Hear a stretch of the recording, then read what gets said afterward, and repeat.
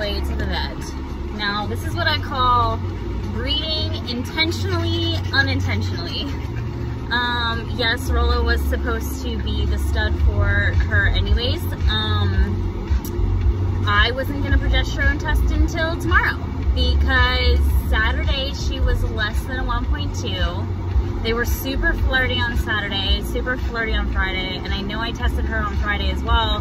Hadn't seen any movement whatsoever, and normally she doesn't allow, well, girls in general don't allow them to tie unless they're like ready and the eggs are mature. Now, she could just be wild and crazy, I don't know, but we're headed to the vet to get a progesterone test. We're not gonna get the results until tomorrow, but I'd rather know. I'm out of tests and they're not arriving until Wednesday. The company messed up and didn't ship them out the same day I ordered it. So, so yeah, we're on our way to the vet now. And if she's not even ready or even close, then that's another great example for you that, you know, you don't always go off of behavior. There's so many different factors. Like, she could just be, you know, flirty and crazy up until she's ready. And then, like I said in videos before, she has been flirty afterwards as well. So, you know, it could just be her being her. So, we'll find out. I hope that she's ovulating at least so that, you know, get the juices in there and it's, you know, it can sit there for at least a week, so, before it dies. So, you know, just a little pre-breeding, if you want to call it that. So yeah, I'm excited. I'm happy. I wasn't expecting it.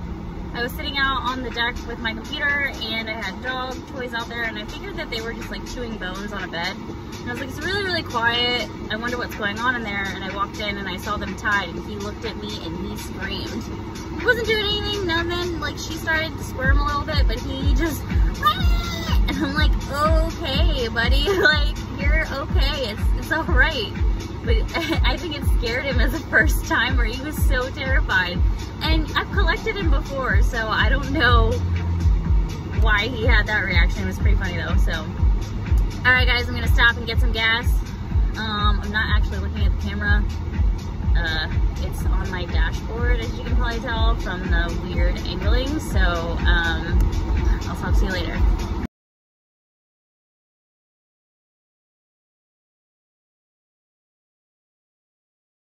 So the doctor just called with her progesterone test numbers.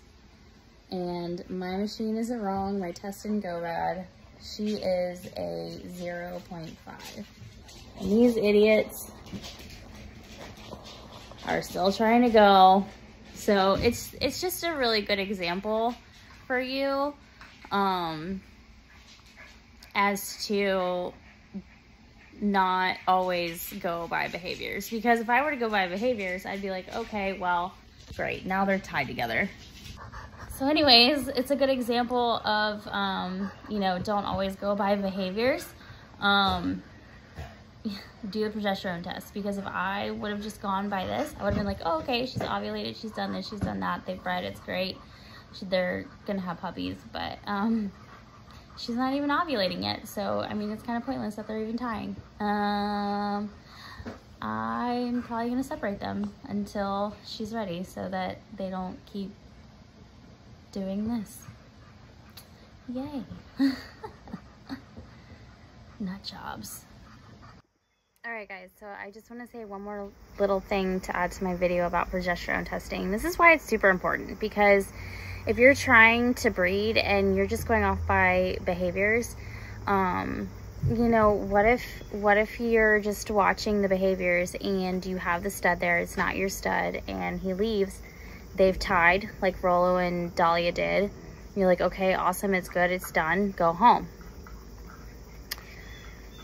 What if she doesn't ovulate for another 10 days? You know, I've had girls ovulate on day 22. So she wouldn't have gotten pregnant. And so that's, you know, another reason why you need to progesterone test. Another reason is that then you can plan your C-section and your due date. Like, you'll know exactly when she's due, what to look out for, when to start, you know, taking temps, when to look for labor behavior, stuff like that. So it's really important.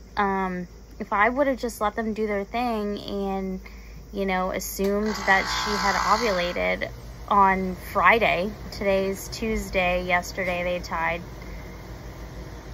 Yeah, they tied yesterday and this morning. If I would have just assumed that my tests were wrong and she ovulated on Friday or Saturday, I would have gotten that entirely wrong. So that is why it's extremely, extremely important to progesterone test your dogs for the timing of the pregnancy and the C-section and labor, to getting great healthy litters, like, you know, with more puppies. And yeah, it's just super important to the success of your breeding. So anyways, follow our journey. I'm gonna post more updates. I'm probably gonna run a test here on Thursday or Friday. So it's not a bad thing that my tests aren't arriving until tomorrow. So yeah, I'm glad I ordered them. Actually, I wasn't even gonna order them, but something told me, hey, you should order these tests. So I did, and I'll go from there. I'll just keep testing at home until she starts to rise, and then I will take her to the vet again. I just wasn't sure, you know. I wasn't sure if my tests had gone bad. They only have like a certain amount of time before they go bad, once you open the package. And, you know, because they tied, I didn't want to get, you know, my timing wrong, and you know, have an emergency C-section and all that stuff. So I just wanted to make sure that I did everything right. So I just rushed her to the vet immediately to make sure that everything lined up. So anyways, happy breeding, everybody. I'm gonna go feed the puppy, and I'll talk to you later.